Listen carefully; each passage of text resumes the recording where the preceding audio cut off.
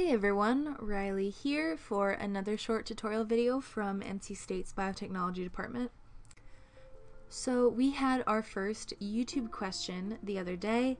Someone named Yuki Okatsu asked, can you go through the unzip process? I am using WinZip to unzip the chime image, but even though I unzip it, the file with the red icon does not come up.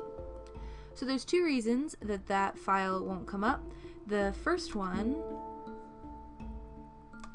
is that you don't have VirtualBox installed. If you don't have VirtualBox installed, it won't recognize a VirtualBox file type.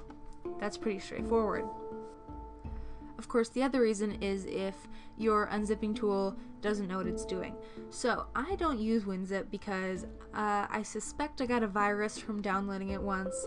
I can't prove that's where it came from, but I still try and stay away. Instead, I use 7-Zip. It's a free tool and it doesn't have all of those ads that you see on WinZip trying to get you to buy into a fancier version. So I'm going to go through downloading it and basically using it for you, Yuki. So thanks for asking a question, by the way. Other people can ask questions too. That's really exciting. Gives me ideas for videos. So I'm going to download this executable file. Yes, you are allowed to install. And it's installed. So let's open it up.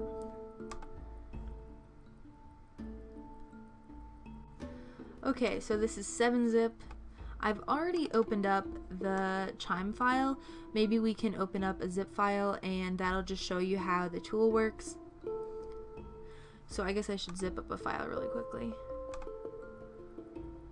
Oh, here's one. This Finch TV file is zipped. So I'm gonna go up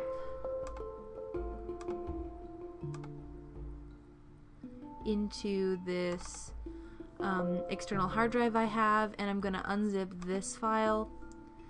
I'm going to extract it to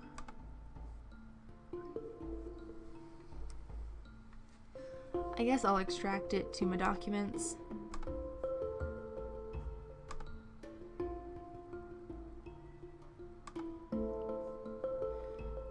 And then I will press OK.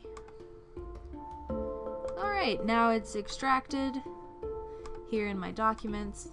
Here's a folder with everything in it. If I wanted to install Finch TV, it would be really easy now. I should do a Finch TV tutorial one of these days. Anyway, that is how you use 7-Zip. If you can also copy and move files and delete them. But it's a very simple program. Hopefully that answers your question and you're able to use it to unzip the .vdi file. This is the program that I use to unzip it, so it should work for you. Thanks for watching. Make sure to leave comments if you have any questions about this or about anything else, or if you have ideas for a new video. I would love to hear it. And subscribe to the channel if you haven't already. See you later.